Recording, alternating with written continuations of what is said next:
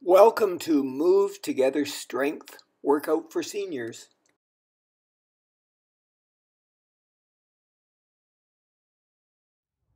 We're going to warm up today with a posture walk. That simply means make sure you're standing as tall and as straight as you can possibly stand. Your head is in neutral, so tuck your chin into the back of your neck. Get those ears over those shoulders. Relax the shoulders. They should be back a little bit and down.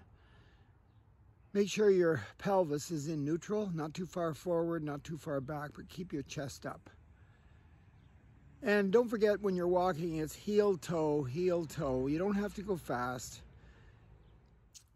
And I think you might need a friend. So it could be Joey, a nice small stuffed animal that you might have lurking around your house. Or maybe a beanbag or something you have in your house that you can place on your head that's not going to fall off. And if it does, it won't be any big deal to pick it up. That's just going to remind you to keep your posture in the best position possible. And you're just going for a walk. It's not going to take long, a few minutes, maybe around your yard, maybe just around your house somewhere. I'm not in a hurry. I'm thinking about my posture and I'm thinking about my friend on my head. I don't know if you have a beanbag at your house or a small stuffed animal, maybe a book. Remember the days when you were in high school and they wanted you to mind your posture? They weren't just doing that for entertainment.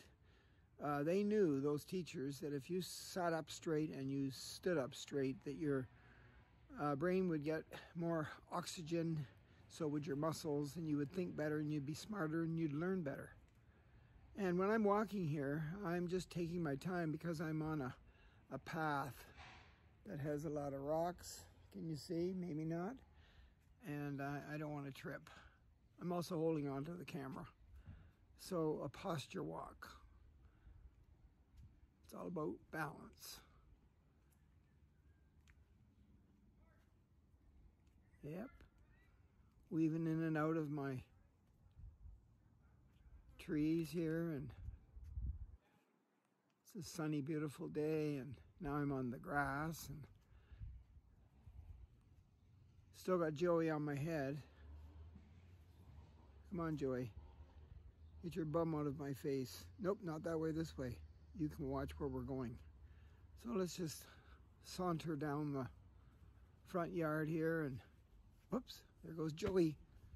Don't want to drop it. There we go. So, when you're going about your day, every once in a while stop and think about your posture. It only takes a few seconds. Okay? You won't regret it. You'll live longer. Our first exercise involves a chair, some light hand weights that I'm sure by now you've been to a thrift store and you've picked up some hand weights suited just for you very cheaply. You're going to need to be able to stand from your chair, so make sure it's not too low. I've chosen this chair this morning to make it a little harder for me. It's a little lower to get into and to get out of. But make sure your chair is just right for you.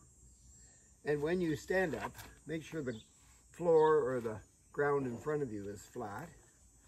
And you're going to be pushing the weights over your head, so make sure there's nothing above your head. So I call it a sit to stand curl with a press. So I put my weights at my sides, like so, keeping the elbows close to my obliques, my sides. And then as I stand up, I lean forward a little bit and I curl with a hammer curl. And then when I get up here and I'm nice and straight with great posture, I push overhead, extending my arms. And then I wait a few seconds up there to make sure everything's okay. And then I go up on the balls of my feet to see if my balance is okay. come back down on my heels, lower my arms, and then as I go down, I straighten my arms and sit on the chair. Let's try that again. Sit to stand with a press and a balance move to boot. That's my cat, Twyla May. She's always watching to see what she can learn so that she can be in better shape. Right, Twyla? Yes. Again, curl. It's a hammer curl. A press overhead, up on the balls of your feet. Put your heels back down when you're ready. Bring your arms back down into the hammer and straighten your arms as you sit back into your chair. Make sure you're sitting on the edge of your chair and you're up nice and tall with your upper body.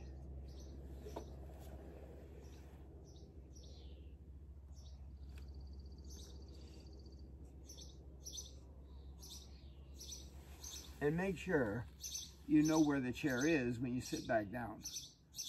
If you're not sure, and this is just way too hard for you, you could put one weight down, hold on to some part of the chair, help get up as you curl your arm, push overhead, maybe come up on the balls of your feet, maybe not, maybe lean back a little bit to work your lumbar spine, maybe not.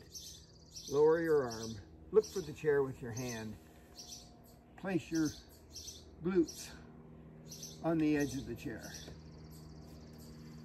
But maybe, just maybe, you can do it with me.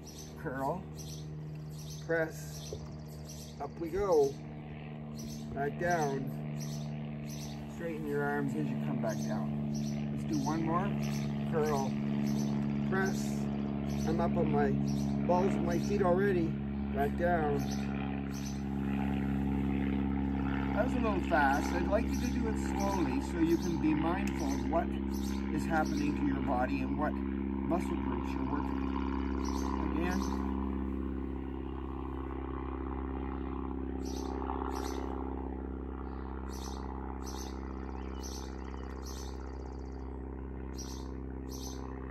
And straighten your arms as you go back down.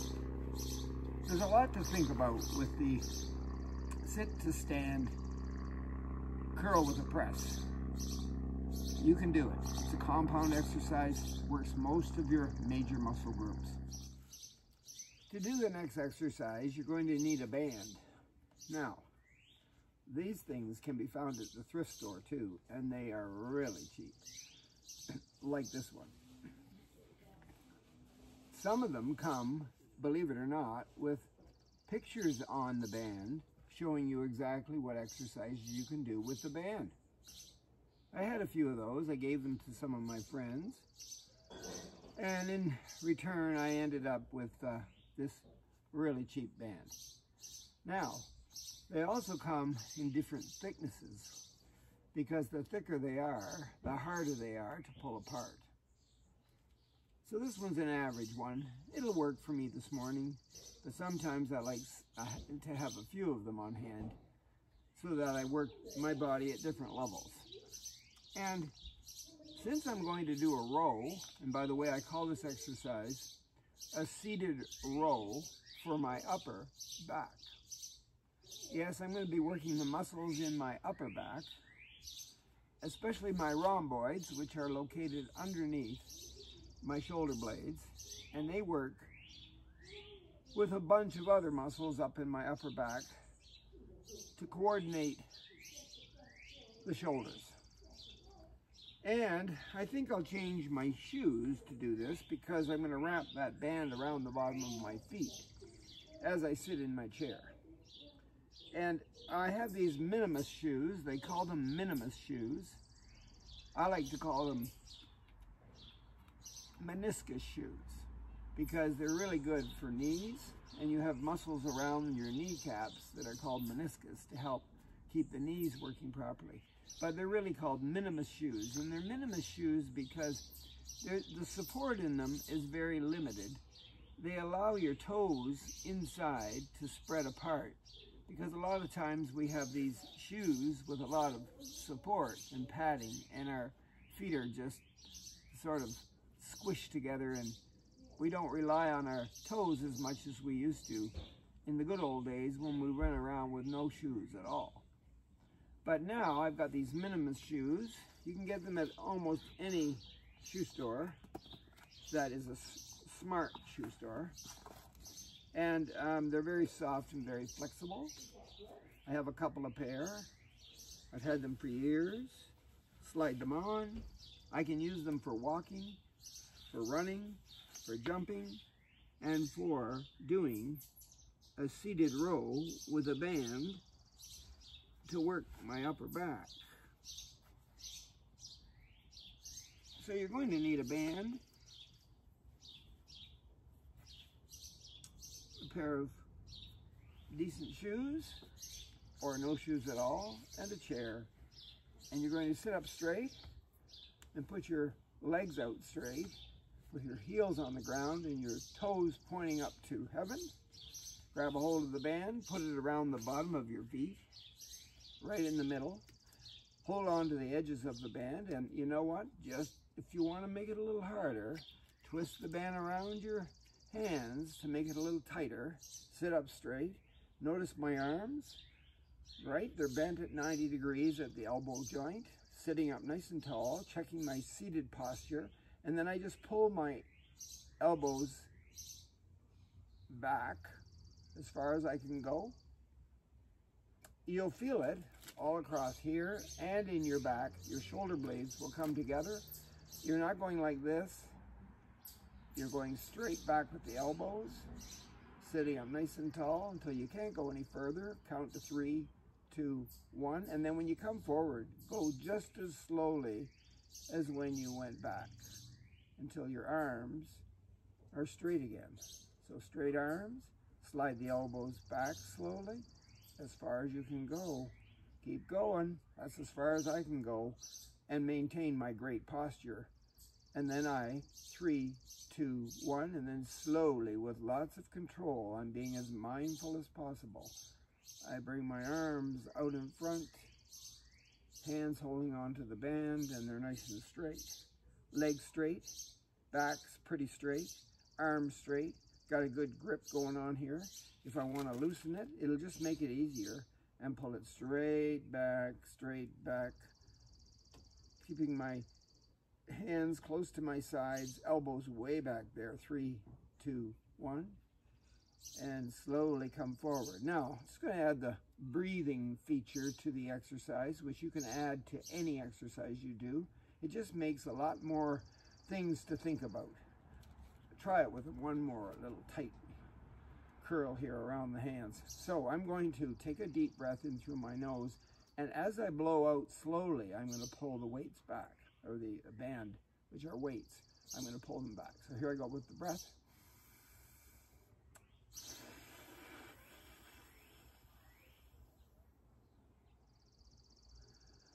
Take a few breaths here, 3, 2, 1, then take a deep breath in and blow out as I straighten my arms.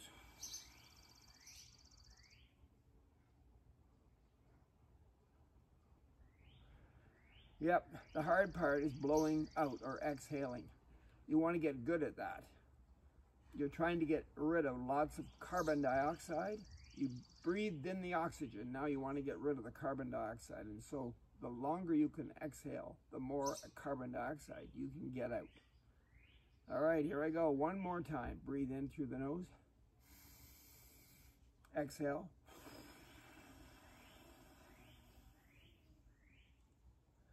Take a little breath break here.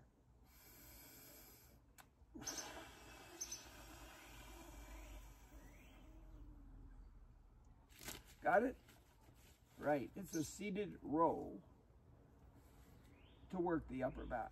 I'm sure if you've watched any of my videos before, you'll know about the big 5 or maybe even the big 6 exercises that you should try to incorporate into all of your workouts.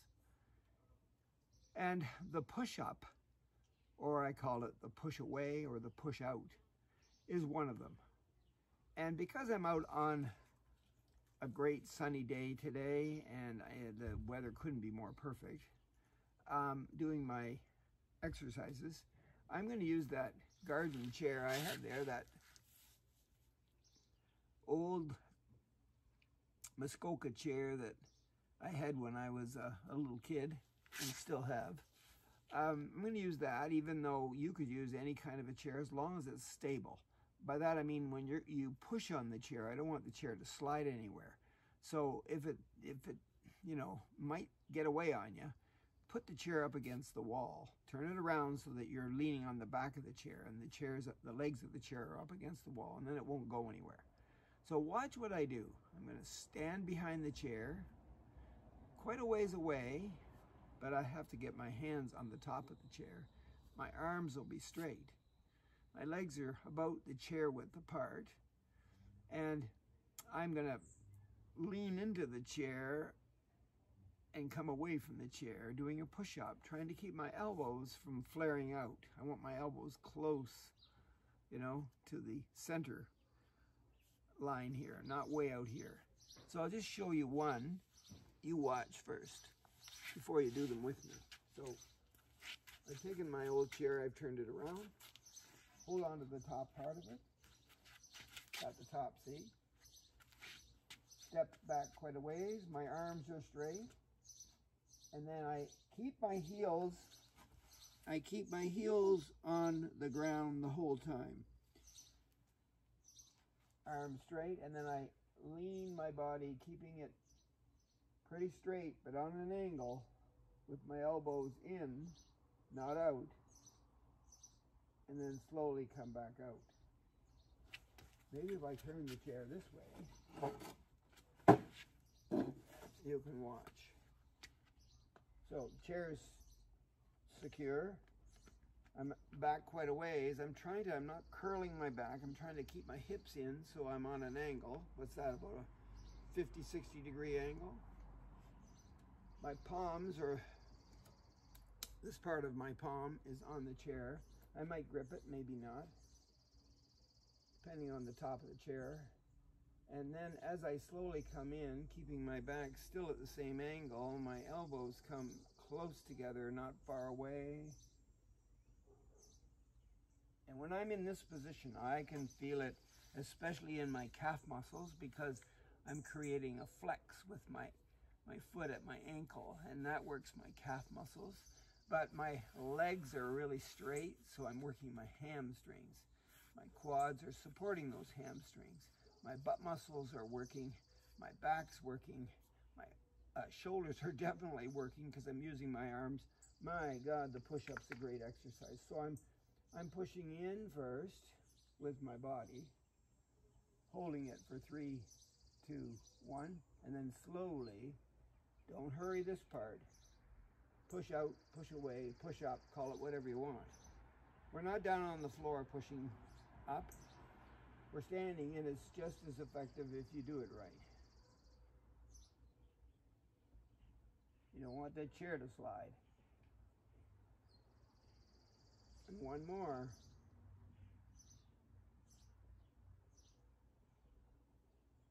Just take your time and be mindful. I'll do another one just for you. You can do it with me. Let's do it with the breath. So on the movement, we're blowing out or exhaling. When we're stationary or static, we're going to breathe in through the nose. So here goes, breathe in through the nose.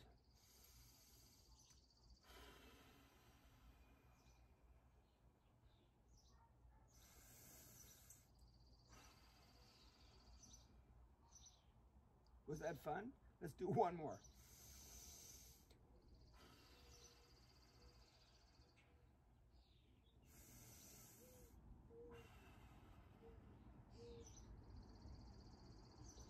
So the push up, push out, push away. Great compound exercise. One of the big 5, big 6 that you need to do in every one of your workouts. No excuses. The next part of the workout involves getting that heart rate up. And you have a choice here.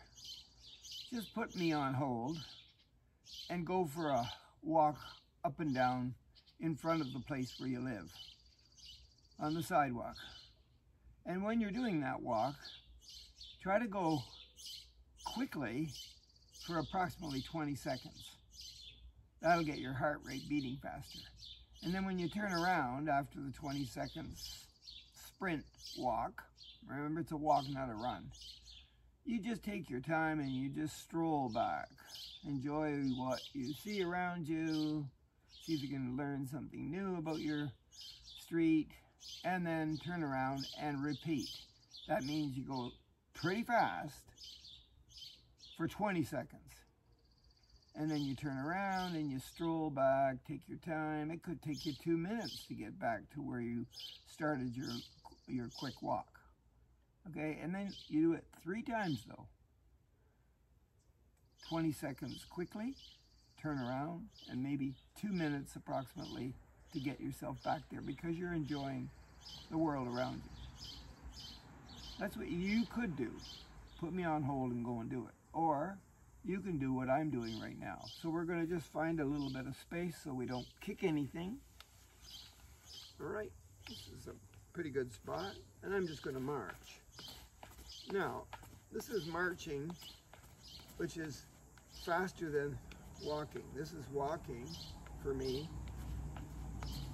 but this is marching, and I'm going a little faster. So what's going on? Yeah, my heart's going, oh, you want more oxygen in those bloods? Okay, I'll just beat a little faster.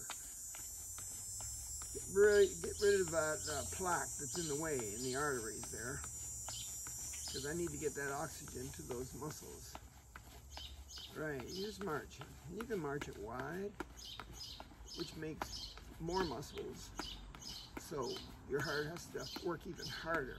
You can swing your arms a little faster as you're marching wide. But how long do we do this? Just for approximately 20 seconds. And then we slow down. All right, maybe look around us. I can hear birds. We need to walk pretty slowly after the quick march for approximately 2 minutes. It doesn't have to be exactly 2 minutes. So I'm checking out the bird sounds. And I think I have a little birdhouse up there with some baby sparrows in it. They're calling their mother, I think. Let's just suppose that was about 2 minutes. So we're going to pick up the pace again. We're just marching. We don't really need to go anywhere to do this aerobic part of the workout. If you want, you can lift your knees a little higher. And if you want, you can spread your legs apart. And you can work those arms back and forth. That'll get your heart rate up. But, oh yeah, just 20 seconds. And then we slow everything down. We don't come to a complete stop. No, just going to keep moving a little bit. Keep the heart awake. So I've cut my grass. I've watered all my garden plants here. Raked my rocks. I'm ready for the 3rd time, so I'm going to pick up the pace.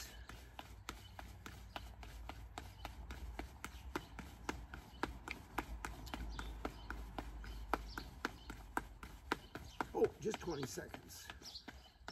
Good work. Slow down here, because I'm done my aerobics. So I call it the 20-second, 2-minute aerobic workout. And you know what? The latest research done by some scientists at McMaster University in Hamilton, Ontario, are pointing to the aerobic workout to get a healthy heart to look like the 20-second, 2-minute. And I don't need anything except maybe some good shoes, some minimalist shoes to do that. 3 times a week. The last section of today's workout is the stretch section. Because I've worked lots of muscles today, I want to stretch those muscles.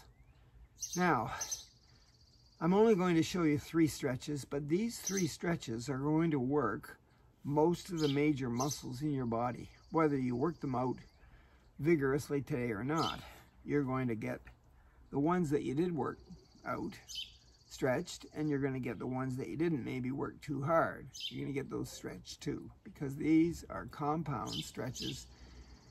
But there's one little catch. Just because we're on a video here, you should hold these stretches for 2 minutes to get the best bang for your buck.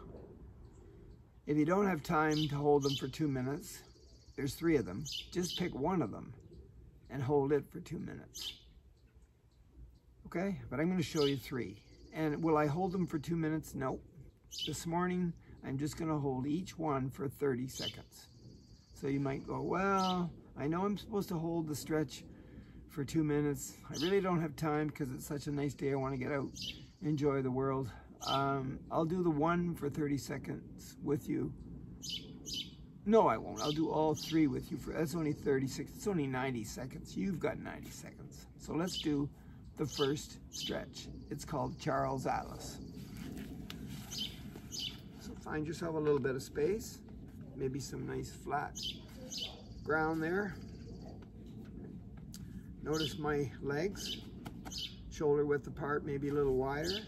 I do a little mini squat, push my hips back just a little bit, sit in the high chair that's not there. Then I reach up and hold on to the sun. I need that sun. I need that vitamin that the sun gives me, that D. I hold on to the sun with my fingers spread apart. Okay? And then I look up at the sun. And I hold on to the sun and look up at the sun. Now I could lift my arms a little higher because the sun might be up a little higher for me or a little lower, but up a little bit. I want my head on an angle. That means my chin is up. I'm sitting in the high chair that isn't there. I've planted my feet using my toes and the sides of my feet and my heel right into that floor or that ground. Just breathing normally, thinking about what I'm going to do today, and that's 30 seconds. That's the Charles Atlas. The second one that I kind of like is called the ball throw.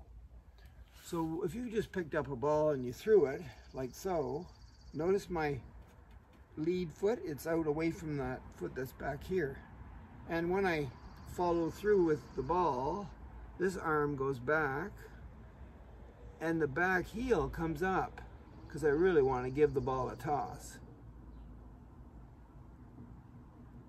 So I'm in this, believe it or not, lunge tandem kind of foot position, which creates an unstable position for my body anyway. So it's, you know, you could fall over.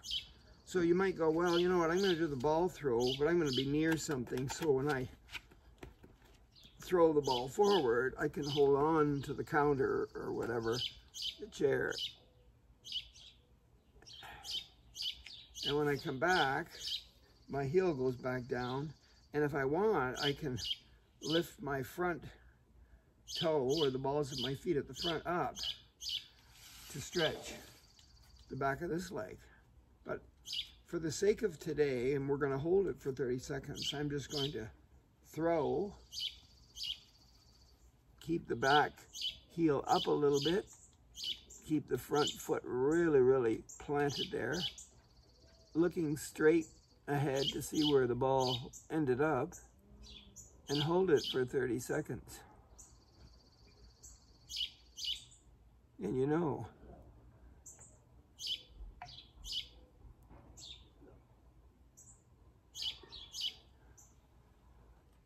we have 2 sides to our body, so we'll do the other side. So get into that lunge position a little bit, and then throw the ball and hold it just for 30 seconds. I think I see my wife up there in the doorway waiting for me. Are you ready to go? We're off to the market and to the stores to get the vegetables, the fresh vegetables. We always buy. That's 30 seconds. One more. It's a oblique, low back